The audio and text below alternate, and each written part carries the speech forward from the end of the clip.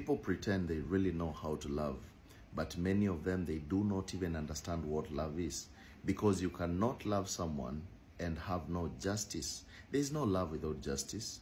Just think of someone who loves his children so much that even when they break glasses in the house, they are never punished. That is not love, because in the future that child is going to break is going to break banks and is going to spoil people's things, and then they are going to be taken to jail. Did you really love them? You see, love can be defined in so many ways. There are people who just take love as a general word of saying just doing away with any crime. Oh, come on, you've done this, but I love you. But there can't be love without justice. And when we talk about true love, there is types of also love. There is unconditional love and there is conditional love. Conditional love is when you tell somebody, I love you because you smile very well. So if the smile fails, then that love has ended.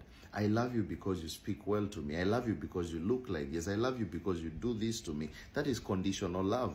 But then there is another one called unconditional love.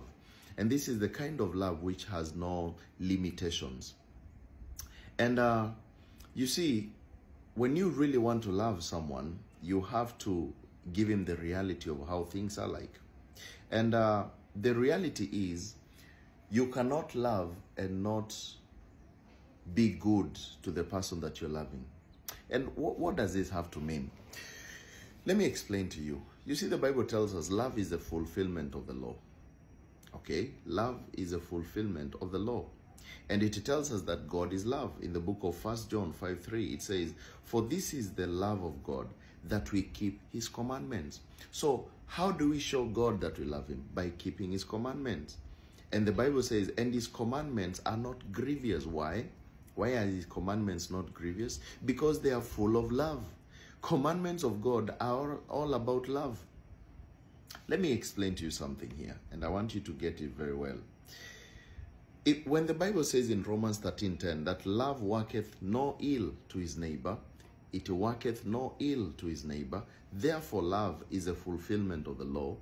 When you love somebody, you will definitely not do wrong things to him. And when God gave us the commandments, he literally was saying, fulfill the whole law by loving others. Because the fulfillment of the law is love God with all your heart, soul, and mind, and love your neighbor as you love yourself. With these two commandments, you have fulfilled every other commandment. Why? Because all the other commandments are based on love. And if you check the commandments, for example, let me just give you the top 10. You know, there are about 613 laws which were given by God in the first 5 books of the Bible, the Pentateuch. But let's just concentrate on the 10 commandments. You see, the Bible speaks this in the book of Exodus chapter 20, and it says that from verse 3, the first commandment is, you shall have no other gods before me. Why is God saying don't have other gods before me? Because how can you love me and be a player? You want to worship this and worship me. You don't really love me. So he's trying to show you, you cannot be a player if you really love. The second one, you shall not make unto you any graven image or any likeness of anything that is in heaven above, or that is in heaven beneath, or that is in the water under the earth. Why should you not make any graven image? Because you are the image of God. Remember in Genesis chapter 1 verse 26, God said, let us make man in our own image. So when you start making other images of wood and stone, you're literally telling God, God, I don't really love your image. I don't really love your image. Let me change this image into some wood and stone. So you're literally not fulfilling love. Do you see the point?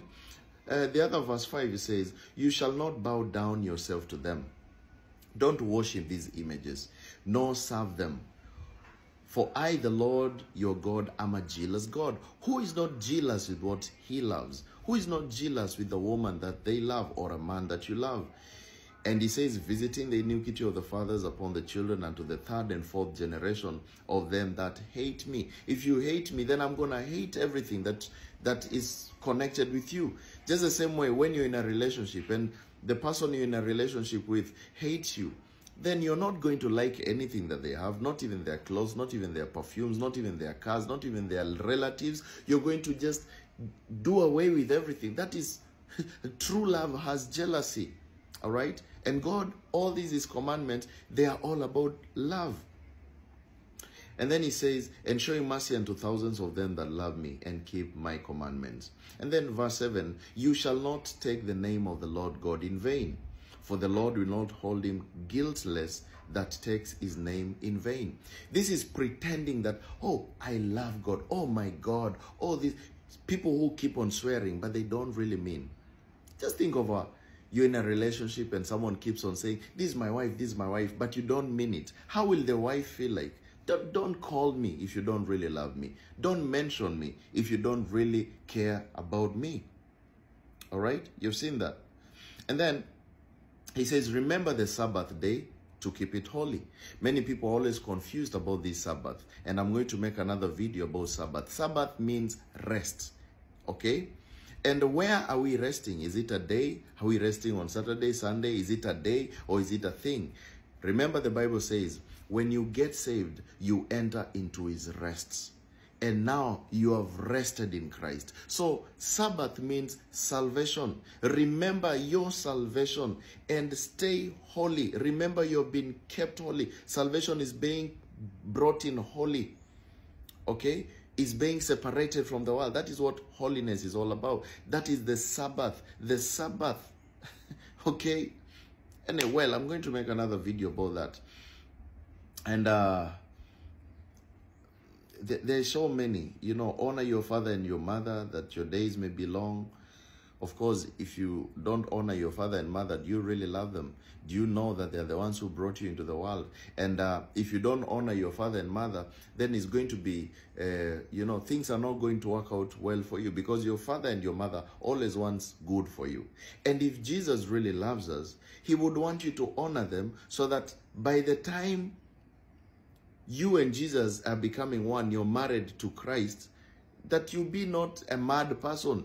You see, it's like when you're betrothed to a woman, maybe she's young, and like the way in the African culture it used to be, you know, you check on a woman and you say that girl will be my wife at some point, you know, like in the Maasai and other places, that's what they do. And then the grooming starts. You will want that girl to honor the father and mother so that she can be kept well, safe, until the day she'll be married to the one who loves her.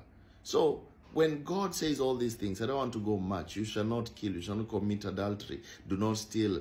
Don't bear false witness against your neighbor. Do not covet. All those things are about love. And there can never be love without justice.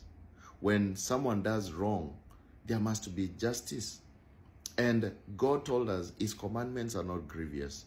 And if you are going to listen, if you're going to follow His commands, if you're going to do what exactly He wants, your life will be beautiful.